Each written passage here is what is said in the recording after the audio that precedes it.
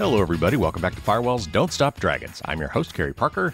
Today we have episode 371 for April 8th, 2024. And today we are finally going to be doing a mailbag episode. My original goal was to do like a Dear Kerry question, with the news shows, kind of like I do the tip of the week. Every once in a while, I'd work in a Dear Kerry question. But the news shows are just so packed that I never have time for that. So I figured that, when I actually need a week off, that would be a great time to do a catch-up Dear Kerry mailbag episode. And that is what we're doing today. Real quick, before we get into that, the patron promotion is still going on. You can go to fdsd.me/promo424. We've already got a couple of new patrons. That's great. So if you want to get one of those super cool Dragon Challenge coins, you have until the end of April to do that. But the treasure chest aspect to this promotion is going to be something I'm just going to have as an ongoing basis, at least until the prizes run out. One more thing I was thinking about, we're about a quarter into the year since we're just starting April, and I was just curious how many of you have kept up with your New Year's resolutions.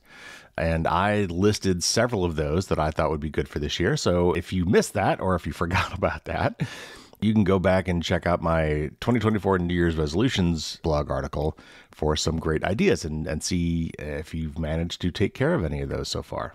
I will, of course, put a link to that in the show notes. So remember, the way this works is if you've got a question for me, send your questions to Dear Kerry at Firewalls Don't Stop Dragons. If you want more details, go to fdsd.me/Q&A. And what you may have forgotten is that I actually draw a name out of the hat, a digital hat, once a month for people who have submitted me Dear Kerry questions. And if you win, I send you a free PDF copy of my book.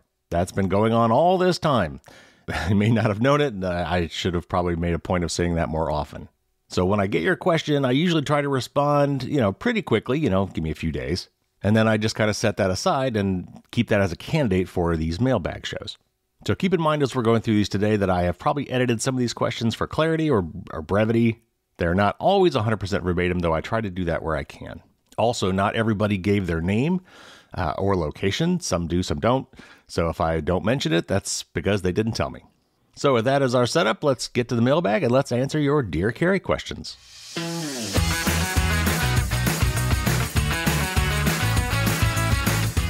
All right, first up, we have a question from Guy L. from Canada.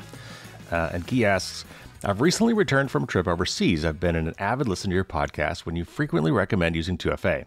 My recent experience with 2FA was less than ideal. In fact, it prevented me from accessing several of my accounts because they would ask me to verify my identity through my phone by sending me a text message. Since I was using a different SIM card in my phone at the time to access the internet locally, I was unable to verify my ID. Even after switching back to my home SIM card, I was still unable to receive the verification text messages. I use a password manager with a complex password and unique user IDs whenever possible, and use 2FA only when I am forced to do so. I found that 2FA broke the internet for me. I understand that you do a fair bit of traveling. How do you manage to make this work for you? An avid listener, Key. All right, we went back and forth a little bit on email on this, and it turns out apparently that in Canada, they're kind of behind the times with 2FA. A lot of places don't apparently allow it, and if they do, they only allow the SMS or the text-based version. They don't do the TOTP or the time-based one-time password method with the authenticator apps like Google Authenticator, Authy, Aegis, etc. So first of all, I do travel internationally, not as often as I'd like, but I do.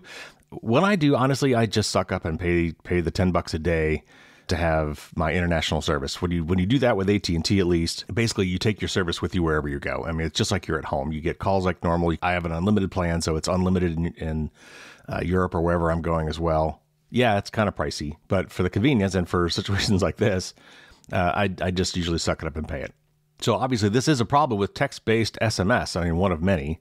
The one I usually talk about is that it's not terribly secure. SMS messages are not that private.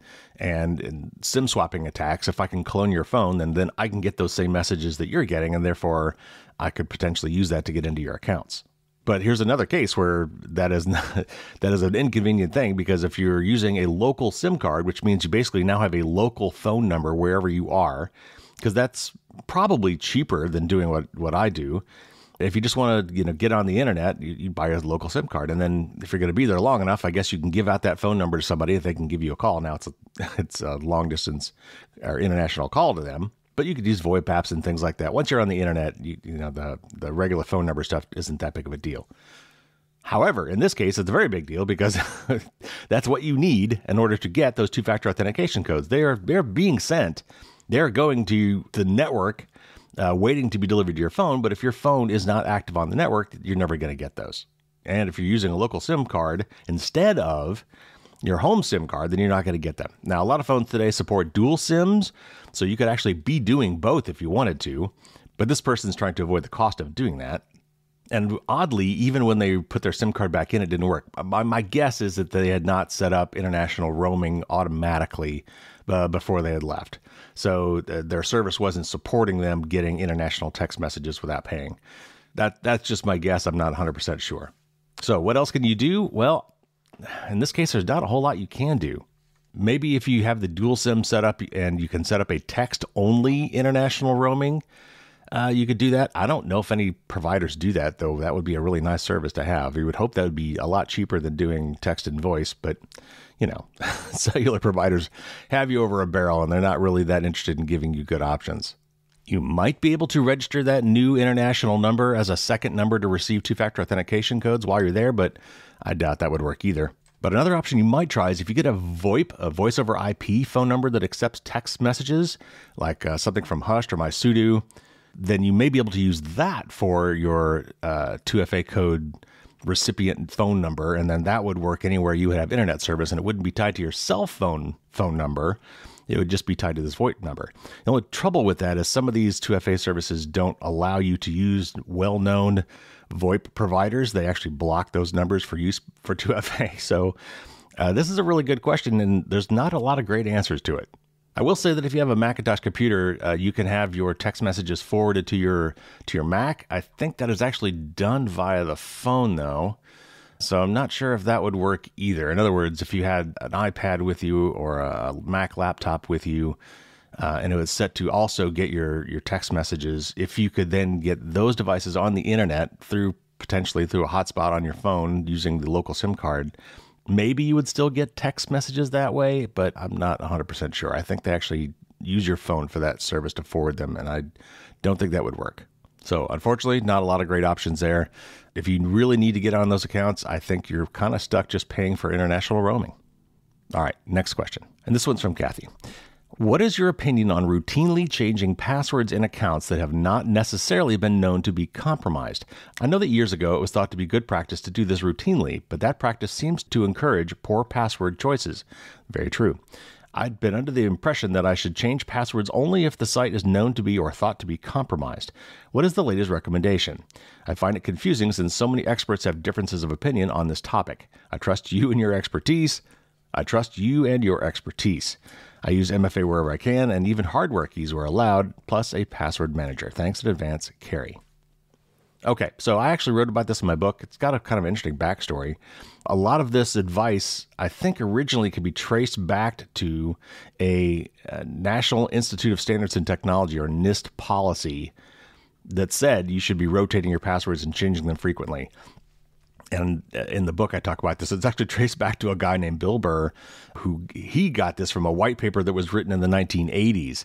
He has since recanted. He has apologized for this, and NIST has removed that from their security recommendations for the reasons that Kathy mentioned, which is that what people do invariably, because they're trying to remember these passwords, is they'll come up with, Go Boilers. Well, I've got to change it every 3 months. Well, okay, maybe Go Boilers 1 or Go Boilers 2, and then Go Boilers 3.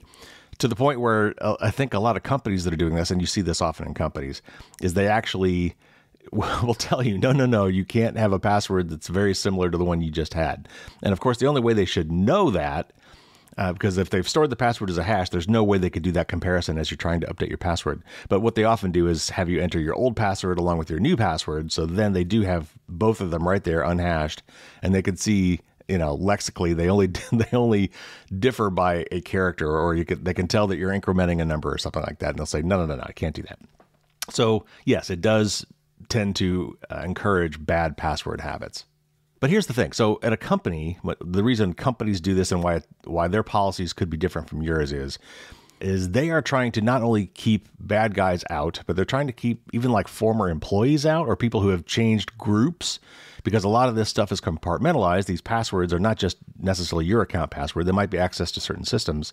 And so they don't want people who leave a group to be able to get back into and access stuff that their old group could access, in perpetuity. Or if they leave the company and maybe they're a disgruntled employee and they maybe shared that password with somebody. Anyway, the point is that from the corporate level, when you've got all these people and all these parts moving around, this compartmentalization going on, there are various reasons why passwords might get shared, or you might be using them for common things. And you don't want old employees, either for the group or for the company, having access to some of that stuff. So you want to put a window on it so that there's only a certain window of opportunity when those passwords are going to work. Because if you rotate them every 3 months or every 6 months, then whenever those rotate, whoever had that password before can no longer use it. And make no mistake, this has happened a lot. Like this is a common security hacking, well, not even a hacking story, because if you don't change these passwords and former employees leave knowing those passwords, then they can get back in to the company and get up to mischief. And it definitely has happened. So that's different from you personally with your personal accounts. And I agree with Kathy. I think the current thinking here is, as long as you are using a password manager, as long as you have strong, unique passwords for all of your accounts, and the only way to do that is with a password manager. For example, again, I don't know any of my passwords, like any of them, except for my master password for my vault. All the rest of them are junk, completely random, unmemorizable gibberish. And so those are really strong passwords, and they're all unique. So I really am not terribly worried about any individual one of them, and I'm certainly not rotating them on a periodic basis. I've got way too many passwords for that to be a viable thing. Now, some password managers actually have kind of cool built-in functions, like a one-button password change. That's cool. If we would ever get off our butts and actually standardize APIs for updating and changing and setting passwords, with some standardization, then we could actually do this a lot more easier. If we had that, then our password managers, you could just go to them and say, you know what, I'm feeling a little weird, change all my passwords. And it should be able to, if there was a standard for this, go through and reliably change every password it knows about. But we are nowhere near there yet. And why? Why, I don't know. It seems so straightforward, so simple, and yet sometimes it's those things we just, we never get done. So anyway, there's no reason for you to rotate your passwords. If you think that some account has been compromised, if you're feeling weird about it at all, then sure, change your password. It's pretty easy to do with your password manager on a one-time basis. That's fine. But changing all your passwords on a periodic basis, nah, I don't think we need to do that. The only thing I'll add to that is if you shared a password with somebody for any reason whatsoever, you wanted to grant them temporary access to one of your accounts, I don't recommend doing that. But if you did that, then as soon as that is done, I would definitely change that password. And by the way, with password managers, you can actually set up secure ways to allow people to access passwords kind of without them being able to see it. I don't know if that's 100% secure, but it's a pretty nice feature. But nevertheless, anytime you've shared something with somebody, when you're done sharing, I would change that password. Okay, next question. I've set up my network as explained in your book, using a guest network for Wi-Fi and setting it so devices on the guest network can't see each other. I've also turned off UPnP, or Universal Plug and Play, which is fantastic. So on this week's podcast, which was some time ago, you mentioned an IoT device getting compromised. How does this happen? If the device is acting as the client connecting to a server, unless the server gets compromised, how can someone connect to my IoT device to compromise it? Doesn't my router block unsolicited connections from the internet? All right, so great question. So the real question here is, where is the attacker? Where are they coming from? In most cases, the bad guys are trying to get into your network from the outside. And I mean that both logically and probably physically. So they're somewhere out on the broader internet. They're probably not sitting next to your house or parked in a car outside your apartment. They're probably just somewhere on the internet scanning, looking for vulnerabilities and trying to get into people's networks.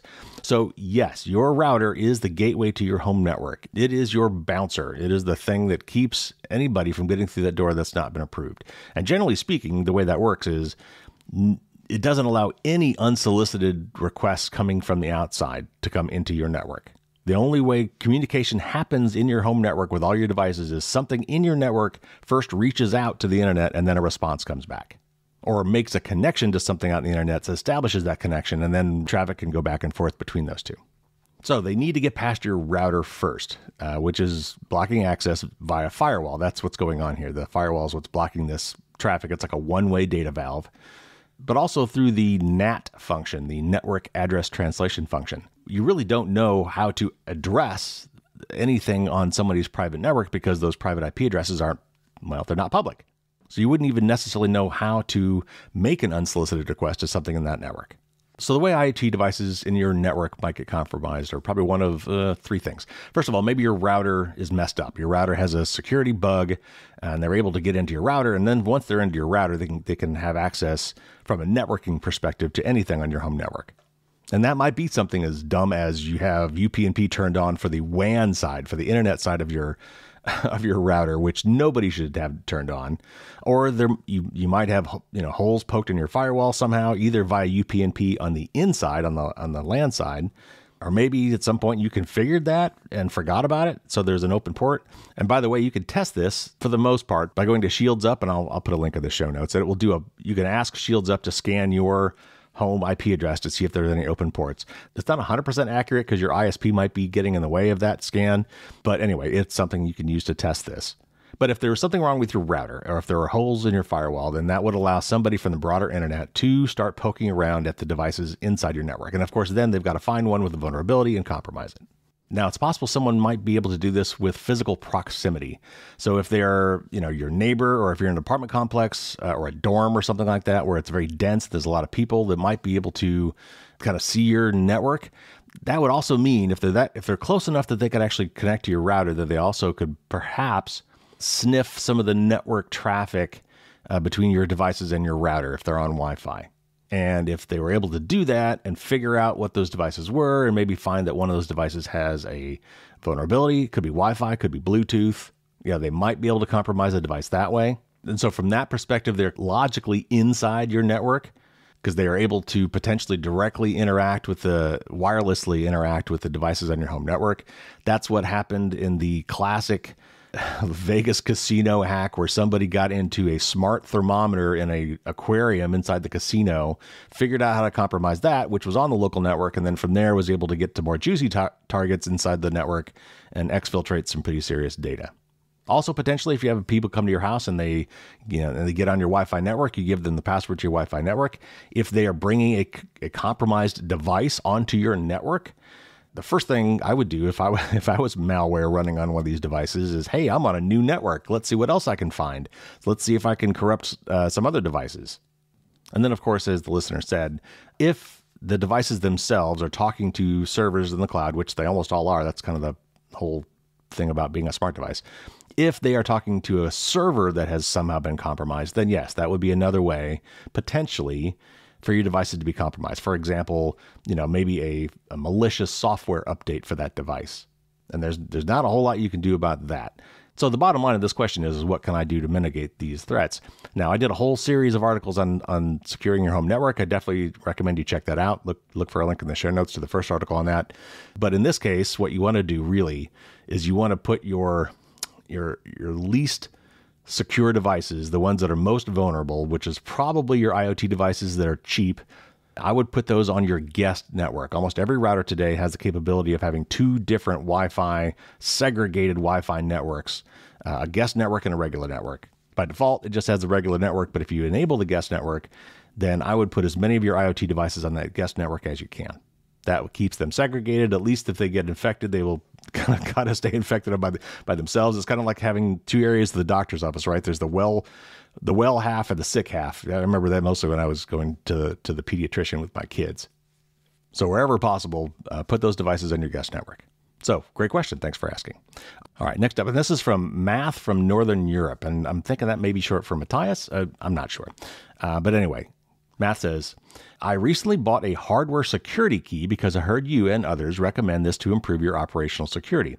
My question involves the privacy of these keys. From what I understand, they are recognized instantly by the computer as a USB HID device, or human interface device. Can these be uniquely tracked when you register them to online services like Facebook or Google by data brokers? Thanks for everything you do, Math. So first of all, the obvious part of this, if you're logging into Facebook or Google, there's no tracking to be done. You're logging in, you're telling them who you are. But what I thought was more interesting about this question is, can these devices be queried by web pages that you visit and perhaps used to fingerprint you? So here's what I'm thinking. So these devices, these kind of YubiKeys and other similar devices, when you're using them for two-factor authentication, you plug them into your computer. Generally, you leave them plugged in. You don't have to, but I think a lot of people do. In fact, a lot of them are designed to be so low profile, like on laptops, for example, that you stick them into the port and you almost can't see them. They're so small. Because the idea being, when you go to a website and you need to log in, well, you tap this thing on the side, which says, yes, there's a real human present. Cough up the security key for this website. Passkey or two-factor authentication code or whatever you've set up. But this device, these security keys often act as keyboards. In fact, if you kind of look at the operating system's view of that through like list all my USB devices, they're often keyboard devices. In this case, what we're talking about, an HID, a human interface device. And if you look at these devices, for instance, on a Mac, if you go to your system settings and you do a profile of your computer, system info, and get a report and find the USB tab or line on the list of things, it will list all your USB devices. And if you look at those devices, each one of them has got like 10 different parameters that you can read about those devices. It'll tell you the make, the manufacturer, sometimes the serial number, sometimes software version numbers. It'll give you a lot of information about that device. And I think what this person is getting at is, well, if web pages can access these devices, and they kind of have to in some limited way at least, because when you're logging in, that's the web page is kind of asking you, hey, all right, I'm ready, give me your secret key, and then you tap the little security key and it coughs up a response to the challenge, which says, yep, that's really me. So if I can talk to that USB device somehow, can I query it and get its information such that I might be able to fingerprint that user? Like if I could get all the USB devices, that's going to be a pretty unique set of things for a given person, especially if I can drill all the way down to like the make, model, and maybe even serial number of each of those devices. So as an ex-software engineer, I looked into this the way an engineer would. I thought, okay, so these web pages must have some sort of an API, which means that the HTML language or maybe JavaScript has an API, an application programming interface, to say, hey, I've loaded this web page and I might want to talk to some USB devices. Tell me what USB devices you've got. Maybe I want to find your webcam. Maybe I want to find a microphone. Maybe for whatever reason, I want to query the list of all available USB devices. Well, there is an API for this. It's called Web USB. Google came out with it and put it in Chrome. I think it's been adopted now as a broader web standard, though nevertheless, from what I can tell, I don't think Firefox and Safari support it, or at least not completely. And some of the reasons given for that was this fingerprinting problem. But nevertheless, you can't just ask for all devices. If you do that, you're going to get an answer of 0. I tried it. It says, I find no devices. And my computer has a lot of devices plugged in. So I knew that was not true. And looking into it a little bit more, you need to be able to grant permissions. And apparently the way you grant permissions with this particular API is you can't just come out of the gate and ask for all of them. You have to ask for individual ones first, and you have to do it by vendor ID. Among other things, you can give it a few different filters, but you got to be more specific. You're saying, I'm looking for this device from this company. So you might say, well, I'm looking for a YubiKey. I looked up the vendor code for YubiKey. I wrote a little JavaScript for this and did a query, and it still didn't work. And the reason it didn't work is because I have to be in an HTTPS context for to even call this API.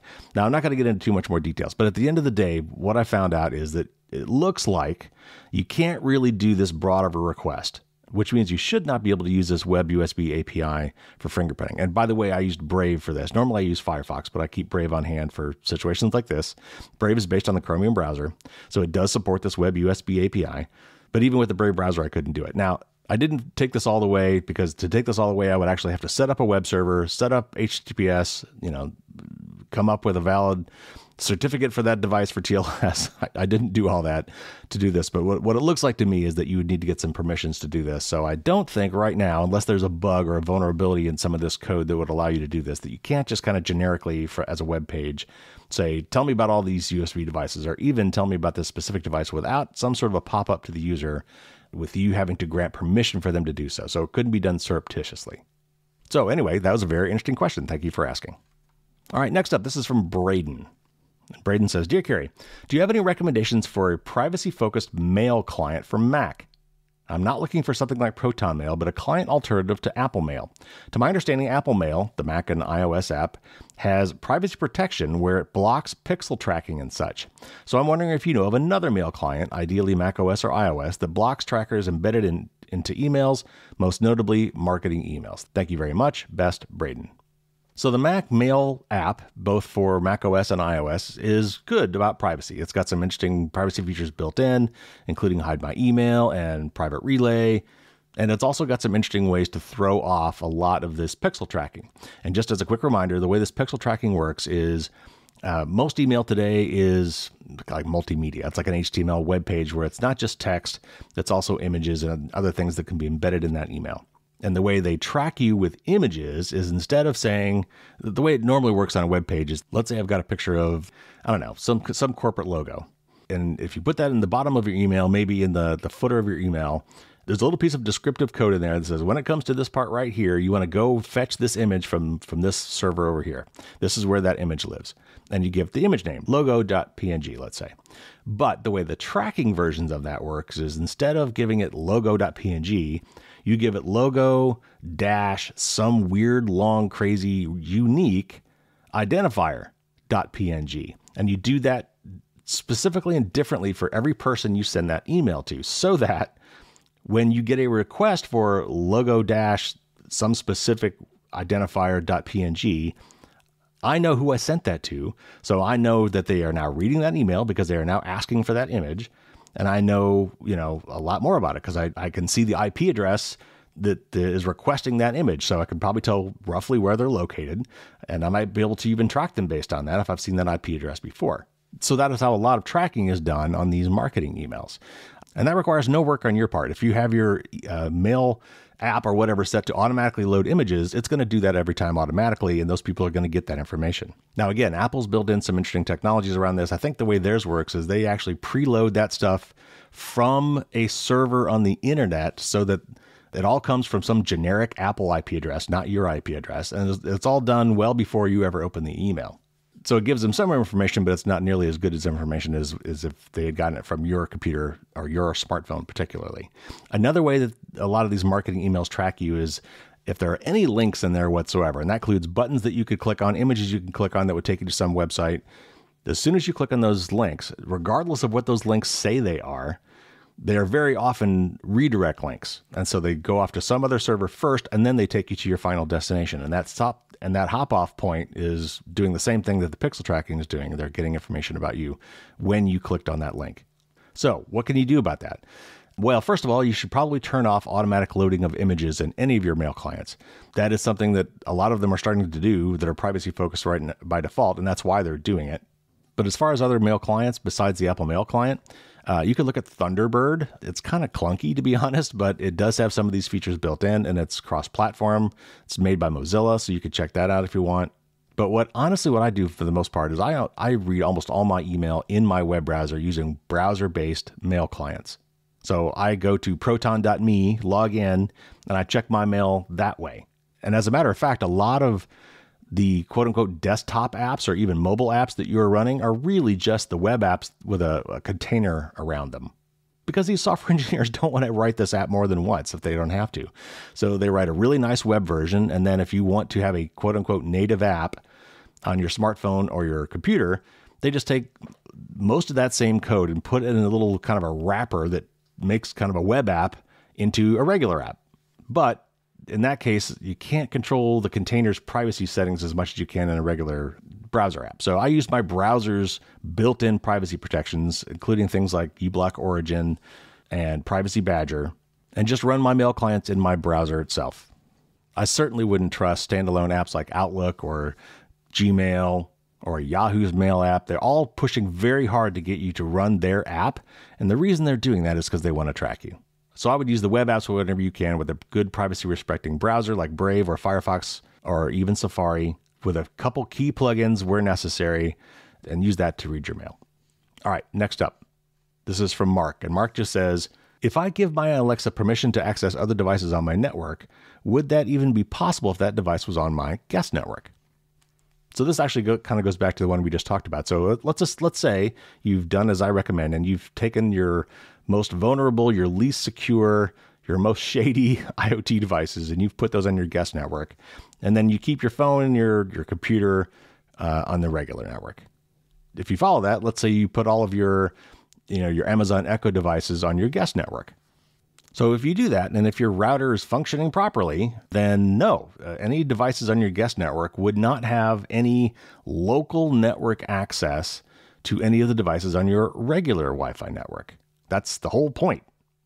Now, there are ways that kind of look like they're working around that, but in reality, they're not. There are situations where these devices talk to each other via a internet proxy, which basically means their internet server. So if the Echo devices are smart enough and they're looking around the network and saying, look, first of all, I know this person. I know it's Carrie. I know he has 3 Echo devices, but I'm looking around my local network and I'm not seeing them. But I can check back with the home server and says, yeah, he's still got 3. In fact, there's 3 on the internet right now. If I'm working back through Amazon, then those devices could talk to each other by bouncing off of Amazon's server. So they're not talking to each other between the guest network and your regular network. They're actually going out to the internet and coming back. And that's how they're kind of avoiding that barrier. So in this case, these affiliated devices, and they don't have to be affiliated through the mother company. There could be third-party stuff going on here as well. And actually, Echo devices are a good example of that, because Echo devices have these skills that you can install, which are plugins for the devices that let them do other things with third-party vendors. And those plugins may be talking to each other either through the local network, if all the devices are on the same half of your guest versus regular network, or by bouncing off the internet and coming back and talking to each other that way. And it may be that what's a good example? Maybe Sonos. So maybe you've got a Sonos skill installed on your Amazon Echo. And so you've got an Amazon Echo device owned and made by Amazon. And then you've got Sonos speakers that are made by somebody else completely different. But the common factor there is this Sonos plugin is allowing them to talk to the other Sonos devices, either by going out to the internet and coming back, or if they're all on the same partition of your network, they may be able to talk to each other as well. So since we're talking about this one more time, I will bring up one more aspect to this that can be problematic. And that is, if you need these devices to not just talk to each other, but if you need them to talk to, let's say, your smartphone to control them, for example, you've got a bunch of Sonos speakers and you want to send music to them, that may prevent you from having them on the guest network. Or you may have to, at least temporarily, move your smartphone from your home network to your guest network so that you can control them. But hopefully the way that can work is that you can control them by bouncing off of Sonos servers, so that you can go from your smartphone, which is on your regular home network, sending a command out through the internet and then back to your guest network on the other side, where you can talk to your Sonos speakers that way. It's less efficient. Maybe that doesn't work well for streamed audio, but that could theoretically work. But that is one situation where sometimes you can't segregate those devices because you need, your kind of important devices, your smartphones, your computers, to be able to directly talk to those devices on the network. And they can't do that if they're on 2 separate halves of your home network. All right, let's move on. Now, I got a couple questions here from Ray from Toronto, Canada. And Ray has sent me a lot of great questions over the years. And I've got a couple of them here. First of all, with bad actor hacking always finding ways to take advantage of security holes in technology, I've often wondered, how do they know where to look? Do you have any bigger picture ideas for how, for instance, just one bit of code on just one chip of a whole phone or computer or car can be known about and be exploited? Would someone somewhere need to know the detailed composition of those devices and the minutia of those components and happen to be well-versed enough in its programming to be able to see the flaw somewhere?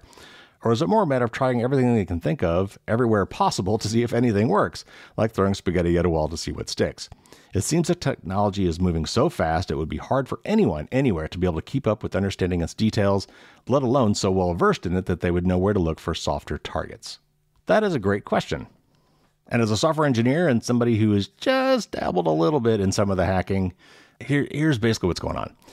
So first of all, yes, it definitely helps to know the product you're trying to hack. If you're a high-level hacker, a nation-state hacker, a government, law enforcement, that kind of thing, then yes, you're going to be doing some homework. You're going to be hiring people that have specific knowledge on specific products. You know, the more popular ones, you're going to want, somebody who knows Linux. You're going to want somebody who knows Microsoft Exchange. The popular products out there, you're going to want people that have specific knowledge to help them know where to look. However, a lot of it is also spray and pray. A lot of it's just shotgun approach where there are tools, very, very good tools for hackers that anybody can download right now. And they have built into them specific mechanisms for trying to find devices on the network, trying to figure out what kind of devices they are. They can probe them in various ways to try to figure out the make, model, version of the things that they're talking to. They can then easily look up known vulnerabilities for those things and then come right back and automatically exploit a lot of them. Now, how did those tools get created? So the funny thing about hacking and the way a lot of this stuff works is there's a very few smart people who figure this stuff out, and then they make it available to everybody through tools like these, and now anybody can do it. But there's also this notion that, all these things are so different and there are all these different products. How could you possibly know enough about any of these things to figure them out? Really, they aren't that different. There's a lot of commonality in these devices. For example, almost all IoT devices, lots of computing devices actually are running a common operating system, Linux. And that operating system is open source, so everybody can see what's going on in there. When known vulnerabilities come up in the Linux kernel or in the Linux operating system, that affects a lot of things. They also use a lot of standardized protocols, Wi-Fi, Bluetooth, TLS, DNS, DHCP. There's a lot of commonality in these devices despite being made by different people. And a lot of these protocols are really complicated and they do have holes. And if you don't implement them properly, that could be a vector for attack. And so a lot of these tools, understanding these well-known, documented protocols, they have mechanisms that are specifically designed to try to mess them up. It's called fuzzing. But they also have just standard attack vectors. There are certain ways that we can exploit Bluetooth and Wi-Fi, for example. And so these tools, I already have that built in. And even though I'm talking a lot about software here, that's also true in hardware. Even though there's a lot of different manufacturers making a lot of different products, they often come down to very common chipsets. The brains in a lot of these things, the Wi-Fi controllers in a lot of these things, the Bluetooth controllers, the NFC controllers, a lot of this hardware ends up being the same, just packaged differently. So really, it's a combination of the thing you're talking about. There are absolutely cases where specific devices want to be targeted, and so we have to have domain knowledge about that device. But also, there's a lot of commonality in our smart devices that allows for tools to be built to find common vulnerabilities in those things. So, great question. Now, Ray's next question has at least a couple different aspects to it. And I'm going to try to read kind of parts of a rather long email exchange we had on this. So, Dear Carrie, I recently found on a flight that one of my well-rated privacy-oriented VPNs, TunnelBear, if you're up for mentioning it, wouldn't work with the in-flight Wi-Fi. It simply never connected, despite several attempts. When I got in touch with the VPN company about it later, I was told that some ISPs, and that's the airline in this case, don't allow VPNs to operate on their networks, period. Which, of course, defeats the purpose of having a VPN to use on a public Wi-Fi connection. Is that a common problem on flights? But further still, I confirmed that even if I had been able to connect with that VPN, that company doesn't allow streaming while the VPN is operating, even to legitimate registered accounts. I looked at a couple other highly rated privacy-focused VPNs like iVPN and Mulvad, and they said, respectively, that they don't allow streaming or it depends on the server and service being used whether streaming works or not. Even sitting in an airport and on a data signal, which I'm guessing means Wi-Fi, or maybe cellular data, neither Netflix nor Disney Plus would work for me when I was using iVPN. Why or how does a private, secure VPN service seemingly necessarily not allow streaming? And is there anything we could do about that other than using less private, secure VPN options? Thanks for any insight you can offer, Ray. All right, so let's back up. As always with VPNs, it really depends on your threat model or your usage case. Why are you using a VPN? What aspects of what a VPN brings to the table are you wanting to exploit for your purposes? One is certainly privacy, and that is if you're on somebody's Wi-Fi that you don't trust, and I would certainly put airplane Wi-Fi in that category, but you're a coffee shop or a hotel or McDonald's or whatever. If you're going to use the Wi-Fi, and I usually don't, I usually just use my cellular data plan and hotspot, but if you're going to do it, then I would absolutely recommend that you use a VPN in that case. But also, Ray was trying to use the VPN to stream Netflix. And I actually wasn't aware of this, so I appreciate the question. I didn't realize that some of these privacy-focused VPNs actually don't allow you to stream, things like Netflix and Disney Plus over their services. I thought that was interesting. Usually that's blocked by the service itself. And it happens quite a bit, actually, because they don't want you, because this content that you're accessing is licensed, and that licensing is geographically bound so that the licenses vary from country to country or region to region. And so if you are out of your home region, if you have a US Netflix account and you are in Europe and you want to access your Netflix stuff, they're not going to let you do that from Europe. So enter VPN. Let's get a VPN service where I can pop out of the internet underground hole from Europe and pop out in America and appear to be coming from the USA. And Netflix should say, oh, this person's local. Let's let them access their account and stream their content. But a lot of these services, because they are contractually obligated to do so, based on the contracts they have signed for the content that they are providing and trying to lock into regional access, they just kind of blanket block any known IP addresses that belong to VPN services. That's not uncommon. What is uncommon, and what I didn't realize actually happened until I heard from Ray, is that some of these services just don't even bother to do that anyway, which I think is interesting. So the other thing I would think about it from the airline's perspective is I could see them trying to block VPN access, because then, you might be doing something nefarious or something that breaks their terms of service or something, and they would not have any recourse or any way to try to block you from doing that. So I can see how the airline potentially might be blocking all VPNs. And so there are protocols for setting up VPN connections. So it might be smart enough, the airplane might be smart enough to prevent that from happening. Or it may be blocking known IP addresses for VPN servers. There's a lot of ways it could do that. There are also ways it could be doing that unintentionally, because a lot of these kind of weird ISPs, like, mom and pop coffee shops, certainly airlines, maybe hotels, things like that. What you'll often see with these when you're trying to access their local internet, they say, here's the Wi-Fi and here's your password. Here's how to access it. The way those often work is no matter what site you try to go to, let's say you're trying to go to tunnelbear.com, you put in tunnelbear.com, or your VPN app under the covers is basically doing that. And no matter what you put in, it goes straight to the hotels. Hey, welcome to the hotel Wi-Fi. Here's how you check in, enter your user ID and password, which is, maybe your room number, or maybe an email address or whatever. It's called a captive portal. And so no matter where you try to go to first, it always redirects you somewhere else. And even though this practice, this super annoying practice, has been around for a long time now, there are still some VPN clients that can't handle that. And again, these captive portals, we probably could have come up with some sort of IETF spec around how those work, which would have standardized it, which would have let all these things work together better, and we just haven't. So I don't know about this particular situation on the airline, but that is certainly a situation where I have seen VPNs fail to connect because under the covers, the local ISP, the local Wi-Fi provider, is doing everything it can not to let you go where you're trying to go. In other words, not to connect to your VPN server, but instead, first you have to go to this captive portal where you have to sign in and agree to the terms of service and yada, yada, yada before you can go somewhere else. And that little dance often is enough to throw off VPN connections. One thing I will note as far as using VPNs is today, the vast, vast majority of connections that your computer or your smartphone and the apps that run on them make to the internet are encrypted in and of themselves. Each of those individual connections is HTTPS effectively, or TLS. So from a privacy perspective, while you're still leaking metadata, like your ISP, whoever's letting you get on the internet, can still see where you're going, how much data you're transferring, and that sort of thing. They can't read the contents of that information, generally speaking. I would still use a VPN anyway, but just it's less important now for the privacy perspective as it used to be. All right, let's move on to my last question. And this one's kind of tricky, and I'm definitely going to have to paraphrase parts of this and kind of pick and choose which parts I answer. This person was in a very interesting situation, David, who had been a victim of identity theft and was also participating in, it sounds like, several types of cryptocurrency.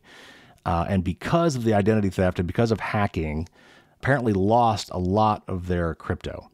But there was also this other weird case where they were dealing with a company called Celsius. And I guess Celsius was involved in crypto. They went through bankruptcy and then were coming back out of bankruptcy and were trying to refund some of their coins back to their customers. And with that coming up, this person was worried about the security of their phone, especially after just going through identity theft. So what I told David, first of all, and what I will tell all of you, is that I am not a cryptocurrency expert. However, I know a few experts, and I know some websites that can help with this sort of stuff, including two of my favorite sites, which is privacyguides.org and techlore.tech. They both have some interesting information about cryptocurrency and privacy and security. So I referred David to them. I also referred David to some government-backed identity theft sites. There's identitytheft.gov, and CISA.gov has some great information on preventing and responding to identity theft. And also NerdWallet, I found a good, interesting article there. So I said, and I say this to some of the people who send me their Dear Carey questions, if it's outside my specific area of expertise, or if I feel that it's, life-threatening or having to do with something that is very, very serious, and I would hate to give improper advice, I often refer them to other places. So from the cryptocurrency aspect of this, I mostly refer to other things. I did mention some things I have learned along the way, and that is, there are things with cryptocurrency called hot wallets and cold wallets. Hot wallets is basically an online repository or an online access to an account where you let them manage your cryptocurrency for you. So they are really the custodian of your coins and you're trusting them. Today, I would never, ever, ever do that. So a cold wallet is actually like you can keep it locally on your machine, and only you have control of it, meaning that if you lose access to that thing, you've lost all your crypto. So that's part of the risk you take when you want to have full control over your coins. Also, there are hardware wallets you can buy, kind of like a YubiKey kind of thing, where you could have a hardware security device where you could actually store your stuff there as well. I've heard good things about those, but that's about all I think I'm qualified perhaps to say on that topic. But in a follow-up email with David, David said that he thinks he may have downloaded a malicious file to his iPhone from a website associated with some email that he got. Again, he was worried about being very vulnerable right now with this potential refund of some crypto coming back to his account through his phone. And there were a lot of phishing emails going on. And so he was worried that he perhaps maybe have downloaded a file by mistake. He couldn't find the file anywhere, and he's worried that he might be infected. So again, I implored him to seek out some professional advice if it was a lot of money involved, and he was really worried about this, to seek out some other advice, and I gave him some examples. But I did have some general advice, and I'll pass that on to you as well. So first of all, if you're on an iPhone, there's a Files app now. So if you do have a file that you've downloaded, if you open the Files app, you should be able to find it there. Also, of course, you want to follow all the standard protection procedures. You want to make sure you've got a PIN code on your phone. You can set up Face ID or Touch ID. On the iPhone in particular, and I think David asked me about this specifically, there's something called lockdown mode now, and I told him he should absolutely enable lockdown mode, at least until this particular situation is resolved. It's really not that intrusive, and it adds a lot more security to your phone, especially if you're worried about potentially getting, zero-click exploits and things like that. I'm not sure. He never told me how much money we're talking about here, but he was pretty worried about it, and that's really honestly all I needed to know. So I gave him that advice. I also told him that if he's worried, he should reboot his phone periodically. A lot of this malware, especially on smartphones, doesn't have the ability to persist. It's just in RAM. So once you're infected, you'll stay infected until you reboot your phone. That's often enough to wipe it away. Now, of course, you could get reinfected, so I recommended that he do this periodically. I also recommended that he might want to install the iVerify app. We talked to those guys last fall. It's a great app. I've got it on my phone. Not only does it have some great built-in security and forensic mechanisms for trying to figure out if you're infected, it's got some great checklists for helping your privacy and security built into the app. And then I also recommended that he check out maybe How to Catch a Fish, the book from Nick Oles, who we interviewed last year. And honestly, at this point, I think he's in the realm of the Michael Bazzell extreme privacy books. Michael has a lot of interesting security tips as well. So I recommended that he might want to check out those books as well. So again, the bottom line really for me for this particular story is when you do ask me a question that I don't think I'm qualified to answer, or I'm afraid to be the person to give you a wrong answer, if it's a stalking situation or something involving a lot of money, something like that, I will still refer you as best I can to sources that I think can help you. So there is your mailbag. We've caught up on a lot of Dear Carrie questions. So again, if you want to send me your questions, you can send them to dearcarrie@firewalls.don't-stop-dragons. If you want some more details on how to do that, including how you can send me an audio snippet of yourself asking the question, if you do so, I will be happy to play that on the air. Go to fdsd.me/Q&A. Your email address will be thrown in the virtual hat for a monthly drawing of a free copy of my book if you do that. And oftentimes these questions give me some really interesting ideas for things to put on the show. So I very much appreciate these questions. Feel free to send them to me. All right, so we don't have a whole lot more time, but I'm going to do a quick tip of the week since we normally would have done that on a new show. And I want to address a couple things. First of all, if you're an AT&T cellular customer, I think even some of their affiliated accounts, I talked 2 weeks ago about a breach where AT&T was denying that they were hacked, but nevertheless, there were 73 million accounts worth of data on the dark web that sure looked a lot like AT&T accounts. Well, they have confirmed that that is the case. They are now resetting people's account pins, the 4-digit security pins that I often tell you should put on your account. Apparently those were compromised. So you should, if you haven't already, expect to hear something from AT&T. And if not, I would probably reach out and find out what's going on and see if you can reset your security pin or set one. If you haven't done that yet, you should definitely do that.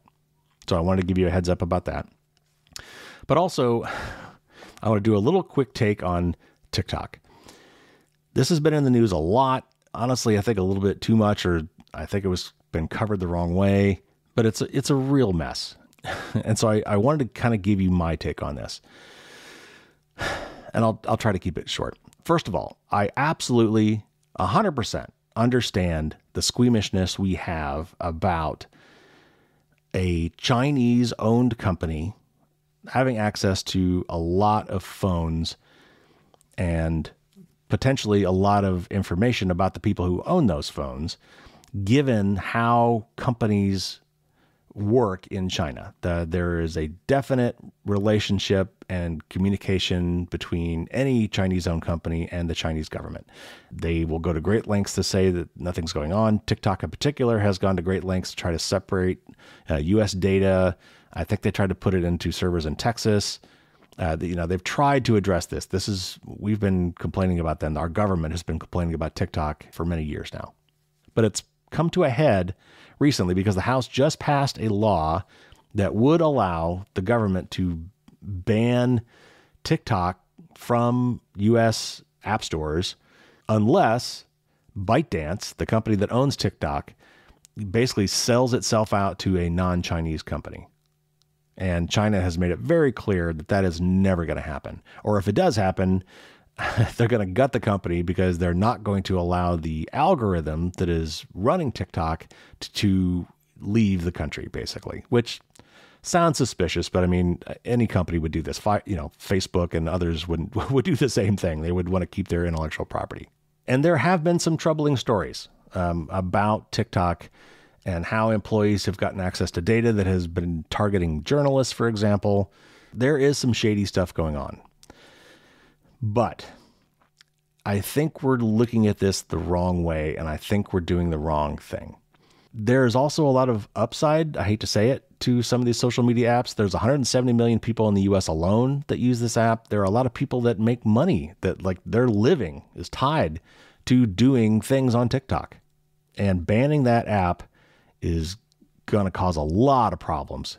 In an election year, I think it's going to really have some negative blowback that our representatives are not carefully considering, for example. But putting the politics aside, let's look at the real issue here, and that is data gathering and privacy, and the lack of privacy protections in the U.S. and a lot of other places as well. Yes, TikTok is gathering probably a lot of information about us, but so is Facebook, so is Instagram, so is Snapchat, so is Google, so is Twitter. They all do it the same way. They all gather this data. They all use that data to sell ads to us. They have algorithms that feed us stuff that keep us engaged. And a lot of times that algorithm feeds us bad stuff. That could be misinformation. It could be disinformation. It could be used by nefarious third parties to push agendas and propaganda. They all have this vulnerability. They can all be used in this way. And they are all being used in this way. So there's the propaganda side and there's the data side. On the propaganda side, I'm not sure what you can do, really, because there's a lot of free speech issues going on here. First of all, there's the speech of the people posting on these services. And as long as it is a real person doing the posting, you are taking away an avenue for people to have free expression. Now, these are all private companies. There's no First Amendment stuff going on, for example, in the United States, because they're private companies. That as long as the government is not saying you must carry this content or you must not carry this content, and there are those things going on as well, these platforms are free to do whatever they want. And solving the problem of misinformation and disinformation is not going to be easy. So I'm not going to try to tackle that too much right now. But they all do it. And honestly, even if ByteDance was sold off to an American company, the Chinese Communist Party or Russia or North Korea or Iran, they will all have many, many other ways to reach us with misinformation and disinformation and propaganda. Taking away TikTok or selling it off to a non-Chinese company is not going to stop that. Furthermore, it's also not going to stop the rampant data collection and all these serious, serious privacy and security problems that come with that, including national security problems.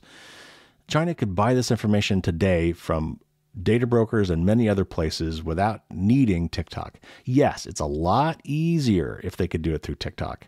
Sure, I get that, but just banning TikTok is not going to solve this. What we really need is we need true data privacy laws.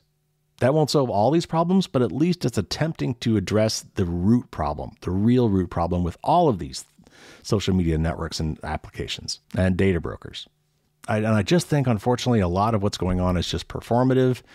China is an easy boogeyman. There's a lot of xenophobia around that this is playing to, and it's really muddying up the issue. And I, at the end of the day, I understand why they're doing this. I'm not saying I'm not concerned. I'm not saying I don't understand how TikTok is in some ways special.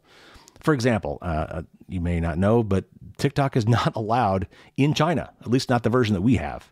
They have a different version of TikTok in China. And China doesn't allow our social media. In fact, I'm kind of surprised that the tack we didn't take here was, well, if you're not going to allow Facebook and Twitter in China, then we're not going to allow TikTok in America. But that is not the angle they took. So anyway, that's kind of my take on this. It's really messy. It's muddy. It's not clear. There's a lot of nuance to this that I think is getting glossed over. I'm going to put a link to one or two articles in the show notes that I would recommend that you read if you want some more information on this. But I just wanted to kind of give you my take because it's been all over the news. And I just want to let you know where I stood on this. So there you have it. There is your mailbag and your tip of the week.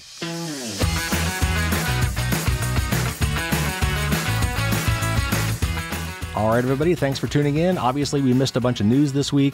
I'll be back with a big news show in 2 weeks. As always, if there's anything super exciting or super urgent or critical, I will usually post that to my social media accounts. If you want to, follow me there, I usually post to Twitter, Mastodon, and Facebook when there's something that I think can't really wait for a news show. So you might want to follow me there. All right, next week, we've got our interview with Joe Mullen from the EFF. We'll talk about the Kids Online Safety Act, which is a horrible bill with a name that's kind of hard to say no to. But we're going to dig into all of that next week. And then later on, I've got an interview with Seth for Privacy on CBDCs, or central bank digital currency, which is kind of like government-backed crypto. And a wonderful interview with Dina Temple-Raston, where we talk about the cyber war going on between Ukraine and Russia and what we should all be learning from that. So subscribe if you haven't. That way you won't miss any of that.